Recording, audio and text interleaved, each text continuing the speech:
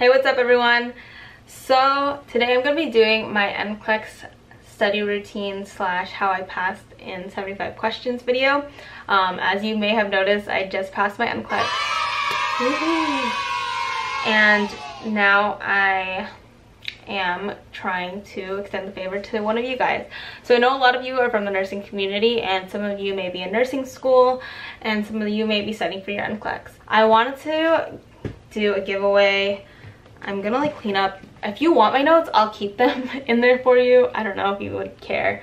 I could definitely keep my notes in here if you really want it, but I can take them out with whoever wins. But I wanted to do a giveaway. I do have the NCLEX RN flashcards. I use both of these resources actually more so in nursing school than I did for the actual NCLEX, and I think that's why I felt like pretty prepared, because I was using NCLEX resources from the very beginning. To win these two, this is the NCLEX Q&A flashcards. I use this a lot in pharm.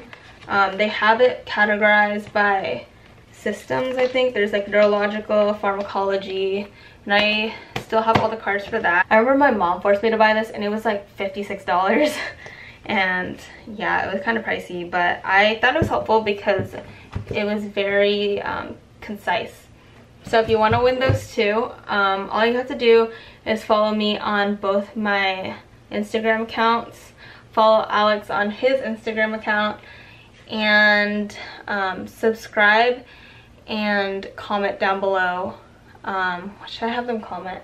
Comment like where you are in your nursing journey, because I know that you guys have like watched me for a really long time, and I want to know where you guys are, because I want to kind of get a gist of like where my followers are at. And yeah, I'm gonna make this a US only giveaway. Sorry if you're out of the country, but if you are within the US, go ahead and enter the giveaway, and let's just get into the video. Today I'm going to be filming my NCLEX, how I studied and passed in 75 questions.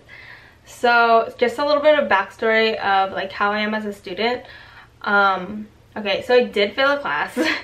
So if you really think that like you're dumb and you can't pass, you can pass, because I passed. Also, my fail was a big wake-up call, and it made me work like 300 times harder, which is why I learned my content so well in nursing school.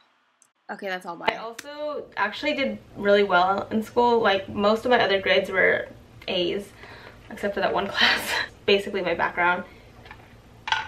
I did use, I bought Saunders a long time ago, like all the way back in OB, and I kept using that for practice questions, so a lot of them I already went through. And I kind of like highlighted throughout the book in nursing school, and that's what I would use. First, I'm going to go through the resources that I use and then kind of explain them. So I did actually graduate on August, let me see, I finished my exit exam August 12th. I sent in my BRN application on the 13th, and I got my ATT to test on the 29th. Okay, so on this August 14th through 16th, we did have an ATI live review. I'm not going to talk that much about it because I didn't really, it was a good review for me personally, but everyone was being really loud, so it was really hard for me to like concentrate. But I mean, I get it, it's really hard because like we had already graduated. We did the live review. They gave us this book. I didn't use this book, even though I like even asked on my Instagram like which book should I use, Saunders or this. The only thing that I used in that book was one section. It's section 16, and it's just the lab values. And instead of carrying the book around, I just photocopied the lab values and I stuck them in my NCLEX like notebook. And my NCLEX notebook has no rhyme or routine or whatever it is. I really just wrote all the notes that I could think of, and yeah, a lot of them are from UWorld. That's another resource that I use, and I'll talk a little bit about that. So UWorld was my primary resource. I know everybody talks about UWorld because it's a really good source. Just using UWorld when you feel like you know your content. It gauges kind of like where you are. So for UWorld, I had started using it. I believe I started using it like the first week of September, and that's when I started actually doing some questions. And then I'll talk about my scores. All my UWorld scores weren't good. Like in the beginning I would score like 40s, and that was like my baseline. Finally around September 14th I got the self-assessment, and I did that on the 14th because initially oh my god, I keep forgetting stuff. I had a job waiting for me afterwards on October 7th, which is why I needed to get it done like ASAP. So I took my assessment on the 14th thinking that, because I told my recruiter or my manager like I'm gonna take it on the 20th, like even though like I didn't even register for it yet, because I was like, okay, well I need to give them a date. They want a date, so I gave them the 20th because I was like maybe mid-September, like I don't know, I hadn't been studying when they offered me the job like on the 6th. I took my self-assessment on the 14th. I scored very high, which like if you didn't watch my NCLEX vlog, you should watch it. But shameful plug. Also Alex is over there. Hello. But yeah, so my score was very high, and you know it ranges from like, not likely to pass to like very likely to pass, and there's like a bunch of stuff in between, and then very likely is the highest. I was really shocked to see that it was very likely, because at that point I had only really been studying for maybe like a week. But then from that point on I was like, okay, I think like most people would be like more reassured of that. I was kind of reassured, but then I was like, is UWorld even valid? Because like why am I scoring so high? Because I feel like I know nothing. And if you don't know what the self-assessment is, it's 100 questions and you take it and it's timed and it's almost like the NCLEX. I really love UWorld because it's just like the exact same setup as the NCLEX. So when I was sitting in the NCLEX, it really felt like, and you're gonna hear this a lot from other people, it feels like another UWorld test. So from then on, from the 14th on, I had done at least 150 questions a day, at least. So I would usually range from 150 to 250 up until like the 18th. Yeah, so it was only a couple days, but I like really hit it hard because I was like, I don't want to have to sit for this exam again. I wasn't initially going to take it on that day. I actually did reschedule it, or not reschedule. I actually scheduled it for the 28th of September because that was the only available date. Ended up moving it. The first time I moved it was the 27th, and then finally midweek, maybe like on the 16th or 17th, I started getting really burned out. And if you study for NCLEX hard enough, you'll probably go like as crazy as I went because I was like crying every night. It's like hard, and you know you're working like your ass off if you're really like pushing yourself to that point. I don't regret studying the way I did because obviously it helped me build the stamina to take my test the way I did. So I do suggest doing at least 150 a day. Kind of like the routine I had was that I would, because I knew I wanted to take my test in the morning. Like I'm not really a morning person, but I test well in the morning. I had essentially, whenever I got up around like 8:30 in the morning, the first thing I'd do is I'd get ready, like tie up my hair, and then I'd sit down at the desk over there and I would take 75 questions UWorld, and it would be of every category, and I would just sit through 75 questions. Maybe I did that for like a week or two. And that's what I felt like really helped me, because I have a really short attention span. And when I'm testing, honestly, even during the NCLEX, I had like stared off into space. Like I think it's a generational thing, and I think it's because of the internet, you know. I trained myself to sit there for 75 minutes. If I needed to pee, I'd go to the bathroom. That's what happened to me during the actual NCLEX. I ended up having to go to the bathroom. And that happens, and it's okay. That's how I start every single day. And I think that's what made me go crazy. Because yeah, like immediately I wouldn't go on social media, I wouldn't go anywhere. I would just sit down, do 75 questions, and then I would like go to the gym after, and then I'd come back and then review the questions that I got wrong. And I only wrote my self-assessment questions in here. Other than that, I didn't really write down my questions. I know a lot of people learn that way, but like I didn't. After I had done like the 100 self-assessment questions and written them down with the explanations, everything, I was like, this is pointless. Like I'm not really learning anything. So yeah, just do what works for you. I know a lot of people do write, but that wasn't helpful for me, and I felt like doing that 100 questions took me so freaking long and I didn't learn that much. So just do what works for you. My last resource that I really used was the Mark Klimek content review, and if I can find the link, I'm pretty sure I still have the link. I listened to those the audio recordings, and there's a lot of recordings, and I mean a lot of recordings. So they're about like an hour or two each. I don't think I necessarily needed the content review for the Mark Klimek review, but I felt that after the self-assessment, that's when I started listening to the Mark Klimek. I didn't start from the very beginning. If you really need content review, I highly recommend him, because he simplifies a lot of it so that it's specifically for the NCLEX. Also, he like makes sense of the NCLEX, and he always talks about like the herd mentality, and I think that's what really like motivated me. The way I learned in nursing school was by recording lectures. Oops, sorry, I wasn't supposed to do that, but well.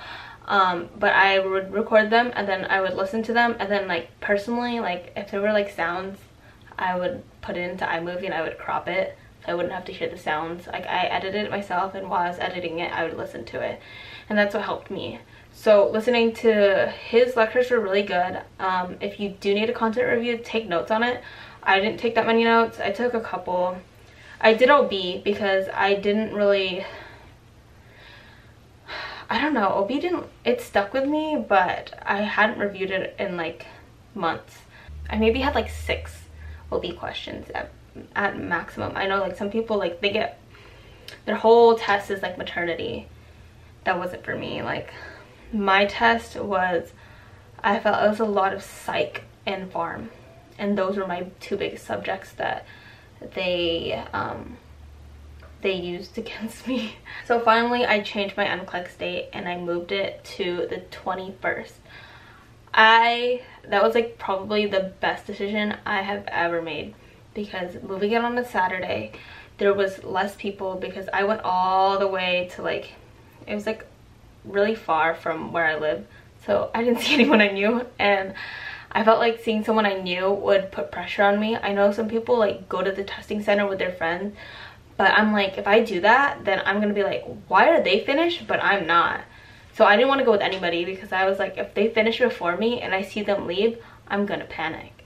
So I wanted to go to a testing site where no one was at, so I went pretty far on a Saturday, and I was super happy because it was at 10 a.m. and usually I was waking up at 8:30 and doing the questions. So I was like, I usually wake up around like 8 or 7. So I woke up at like 7 a.m. that day. I jogged, I stretched, I took 5-HTP, I didn't drink caffeine, I did not, like, I did everything. I was praying to God from the minute I like woke up. And like that's what I did the day of. The day before, I really didn't do anything. I just reviewed lab values. And definitely know your lab values. You don't want to be stuck on a question for a really long time just because you don't know lab value. Because if you don't know lab value, just click something and keep going, because then you just don't know it. I think that was the biggest thing. Some people I read on Reddit that they do account for how much time you're using. I felt like if I got hung up on a question for too long, I would just move past it. I would just be like, okay, please God, let this be the right answer, and then I'd move on. Because if I didn't keep going, I'd be stuck on a question for 5 minutes. There was one question I was stuck on like for 5 minutes, and there's no reason for you to be on a question for 5 minutes. That is way too long, because then at that point you're just second guessing yourself, and if you change your answer, it's more than likely going to be wrong, because that's what I noticed in my U-World, that I was mostly wrong whenever I changed my answer. So yeah, those were my primary things that I use. I use lab values from the Pink Book. I just use Saunders throughout nursing school, so if you're in nursing school, I definitely recommend buying it. What else? The Mark Klimek, I'm gonna link that down below, like whenever I get around to it, because I thought it was super helpful, and somebody had posted it on Reddit, and some gracious soul posted it, thank God, because his class is expensive. I did read over the NCLEX cram notes. I don't remember where they're from. It was like, I searched it online because I didn't bring my own notes to the testing center, and I had like an hour to study, so I had just been looking over those. Thank God I did, because the last thing I looked at was burns, and like my 10th question or whatever was burns. So that was helpful. But yeah, okay, so if you have any other questions about my NCLEX journey, how I studied, that's pretty much all I can think of that I did right now. So I really only studied for about 2 weeks, because I graduated on August, really done on the 17th. I went on vacation until like the 21st. I didn't really study until after pinning, which was August 26th. And even then I went on the SD trip with Alex, so I didn't really start studying till September. But for everyone it's different, especially if you feel like you don't know your content. I definitely recommend studying earlier. I thought I didn't know my content, but when you do UWorld and you're actually learning the process of elimination, kind of like looking through the questions, you'll understand that like maybe you do have an understanding, you're just not confident in it. I felt like doing UWorld gave me the confidence to at the end, obviously, because then I was finally scoring like mid-60s. So I used Board Vitals. That was provided via ATI from our school. It has some adaptive tests. I used it and it lowered my confidence so much to the point where I wasn't even going to take the test this month. So that's why I don't really suggest doing that one. I would just say do UWorld. But it does have some adaptive tests. If you want to feel like you're failing, that's what you go to. So those are pretty much my resources that I use. If you have any other questions, leave them down below. And don't forget to follow my social media at Jasmine Nurse. I'm trying to change it to just Jasmine Nurse, but right now it's Jasmine Nurse _ or Jasmine Nurse 2. And yeah, that's pretty much it. And don't forget to enter my giveaway, where I'm gonna be shipping my NCLEX study guides. Don't forget to like and subscribe, and I'll see you guys in the next video. Bye.